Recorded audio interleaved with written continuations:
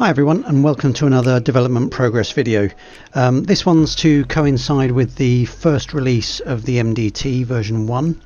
I'll be taking you through in this video where you can find the MDT, what features are in the MDT and which features are not in the MDT, and how to get started with it. A lot of this stuff will sort of repeat previous videos, but this is sort of like a summary of where we are with version 1. So let's get started. So the first place you'll want to go is over to the CADvanced GitHub page, which currently has the CADvanced terminal, which will be being disabled, and also now has the MDT. So the process is exactly the same as it was with the terminal. All the different options for downloading are exactly the same. What is a bit different is the config, so I'm just going to take you through that now.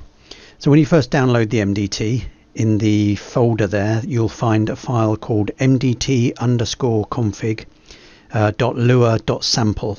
So what that is that's a template config file. So what you need to do is make a copy of that and rename it, and just take the .sample off the end of the file name, and then that will be your MDT config. So once you've done that, these are the various options that you can edit. So the first one, CAD URL, is exactly the same as in the terminal currently. That needs to exactly match the URL of your CAD without a slash on the end. So it's just the URL, and that's that. The home page option is the text that displays on the home page of the MDT. So when people first open it, that's the text they'll see. The next option, API token, that needs to be a string of characters. It can be anything you like, but it has to be a string of characters, and it also has to match a preference within the CAD. If you go into admin preferences in the CAD, you'll see there's an option for the API token. So the token specified there has to be the same as the token specified here, and as I say, it can be anything you like as long as it matches. Enable whitelist is the same as the terminal, so if that's enabled, that will only let people with the player permission join your CAD. Sound volume is the same as in the terminal. That controls the volume of the sounds that the MDT makes. And finally, the debug option is just something that can be turned on if you've got problems with your MDT and someone from support is trying to help you. So that's the config. So once you've set all that up and saved it, you should be good to go.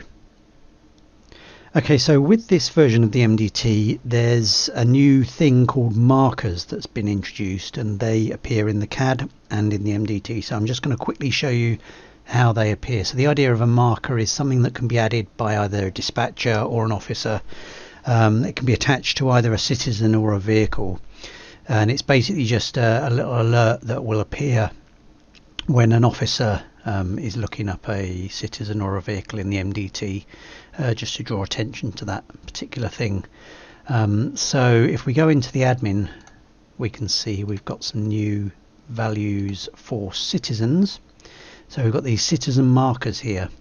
So these can be just anything you like. You just define them there. And similarly with the vehicles, you can have vehicle markers. So we can see here we've got a number of ones defined. So the way you use these is in the citizens screen. If you go into a citizen, you can see that we've got a new option here called citizen markers. So if I click on that, this is where I would specify the markers for this particular citizen.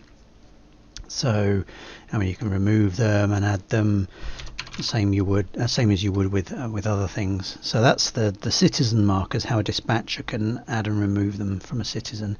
If I go into vehicles, you can see that there's also the vehicle markers here, so they can be added and removed in the same way.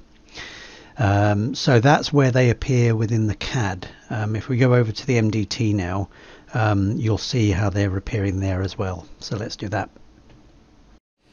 Okay, so here we are in game. So let's just open up the MDT.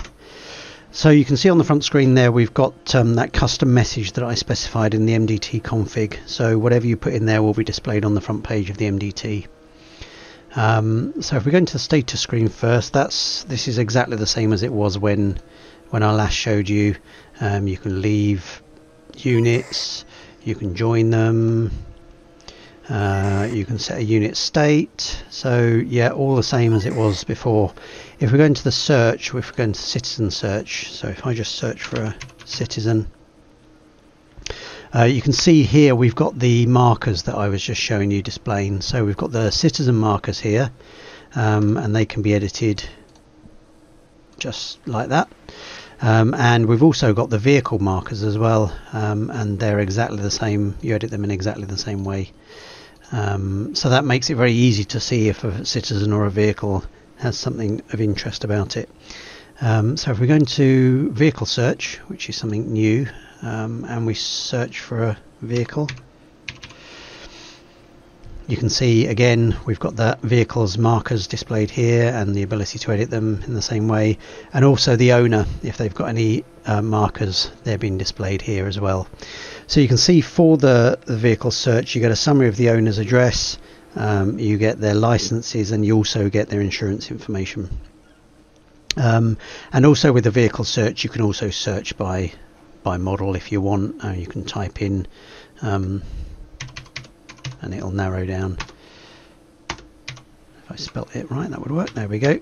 So yeah, so that's how you can search for a vehicle. So that's where we are with this version of the MDT. The first release has status and citizen and vehicle searching in it. You can see there's lots of other menus here, but if you go to any of them at the moment, you'll get a coming soon message. Obviously, as these features are developed, they'll be added to the MDT and a new release will be released, and you'll be notified that a new release is available in your CAD. But that's where we are currently. This is the first release, so I hope you enjoy it, and as always, thanks very much for watching.